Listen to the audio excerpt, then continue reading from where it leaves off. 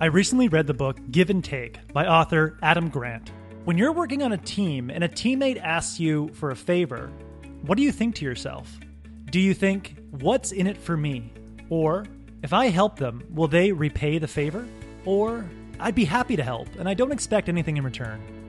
In each personal or professional interaction, we can choose to be either a taker, a matcher, or a giver. We might be a giver at home with our kids, but we might be a matcher at work. However, when we meet someone new, we all have a particular preference for how we interact with that person. We might be overly cautious and choose to be a matcher. We may always look out for our best interest and choose to be a taker.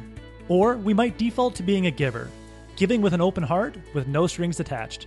Author Adam Grant is a business professor at Wharton, and he wanted to know which default reciprocating style would most likely lead to long-term career success.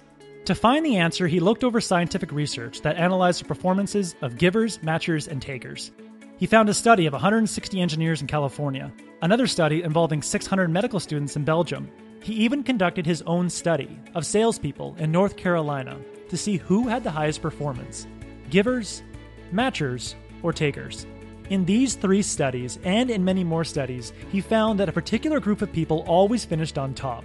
These people were commonly referred to as being givers, giving with no strings attached and without keeping score. Medical students who gave the most had 11% higher grades. Salespeople who were referred to as givers generated 50% more sales revenue for the company. And the engineers who gave the most had the best performance reviews. So if givers are at the top of the success ladder, then who's at the bottom? Givers. Adam found that separate groups of givers performed very poorly and were highly unsuccessful. In the study of engineers, a group of givers had the worst performance reviews. They had the most unfinished tasks, errors made, and deadlines missed. Those who gave with no strings attached either led the pack or were lagging far behind. So what makes the difference between a successful and an unsuccessful giver? And how can you have the confidence to give freely without having to worry about your own success? It turns out that successful givers ask 3 core questions before freely offering their time. They ask why, when, and for whom. In one study, people documented their giving every day for 2 weeks. They noted what they gave and why they gave it. On some days, people gave because they thought it was important and they cared about the person they were giving to. On other days, they gave out of duty or obligation.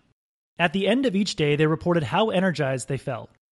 On the days that people helped others out of a sense of enjoyment and purpose, they experienced significant gains in energy.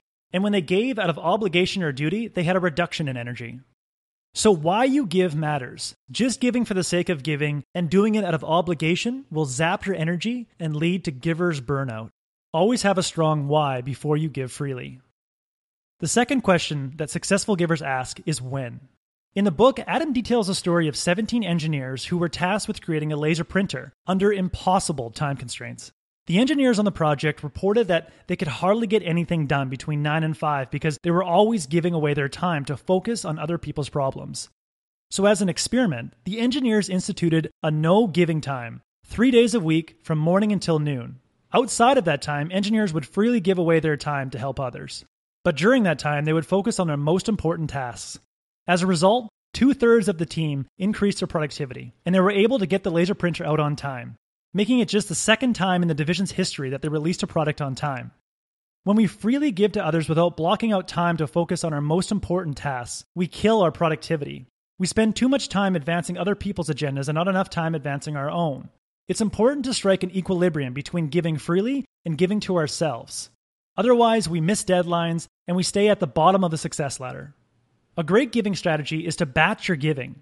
A psychologist at the University of California found that people who performed 5 random acts of kindness at random times throughout the week were significantly less happy than those that completed all 5 random acts of kindness at one time. Doing a bunch of nice things for people in a row makes the giving seem more significant to yourself. This increases your energy, your productivity, and your ability to help a team succeed. Therefore, block out time to give to yourself and batch your giving for certain times of the day. Knowing when to give will ensure that you meet your deadlines and avoid falling to the bottom of the success ladder. Peter Adet, an Australian financial advisor, had a business partner named Rich. Rich was highly agreeable and he appeared to be a giver, but over time, Rich revealed his true colors. Rich drew a hefty $300,000 salary from the company, and he showed up for work at 10 a.m. and went to the pub each afternoon. That left Peter to do all the work in their firm. Rich was taking advantage of Peter and many other people at the company. He was destroying the company's morale, and if Peter didn't do anything about it, he might lose his company. So Peter got crafty, and he decided to appeal to Rich's interests and offer him an opportunity to work on a special project in the entrepreneurial space with the condition that he would report his progress every 90 days. After a few months, Peter was able to show the board that Rich wasn't making any progress, thus making it easy for the board to let him go. Like Peter, we must notice takers, give them a chance to prove themselves as matchers or givers, but be willing to part ways if they don't prove themselves. A successful giver gives to benefit the greater good, but because takers only care about themselves, they don't pay the favor forward and they don't benefit the greater good. They only benefit themselves. Here are 3 signs of a potential taker. First, they use the pronouns I and me more than us or we when talking about a group success. Second, they have extremely vain profile photos on social media. If their profile picture makes them look significantly better than they look in person, then they might be a taker. And third, they treat people above and below them distinctly differently. They kiss up and they kick down. They act caring and warm around powerful people that can help them, but they act cold and short with less powerful people they can't benefit from. Those are the 3 signs of a taker, but notice that I didn't mention being friendly or unfriendly. This is because many takers are good fakers, and they put on a nice impression until they get what they want. And many givers can be grumpy, but still have a tendency to give without any strings attached. So give freely, give people a chance, but if they prove to be a taker, have the courage to say no and shut them out of your life. In the end, giving without keeping score is the most successful reciprocating style you can adopt. However, being a giver can backfire if it leads to burnout or if it lets others take advantage of you. So always ask why, when, and for whom before freely offering your time. That was the core message that I gathered from Adam's book. Adam has several great stories in the book to further the point that givers finish on top. I highly recommend reading it. If you would like a 1-page PDF summary of insights that I gathered from this book, just click the link below and I'd be happy to email it to you. If you already subscribe to the free productivitygame.com newsletter, this PDF is sitting in your inbox. Thanks for watching, and I hope you have a productive week.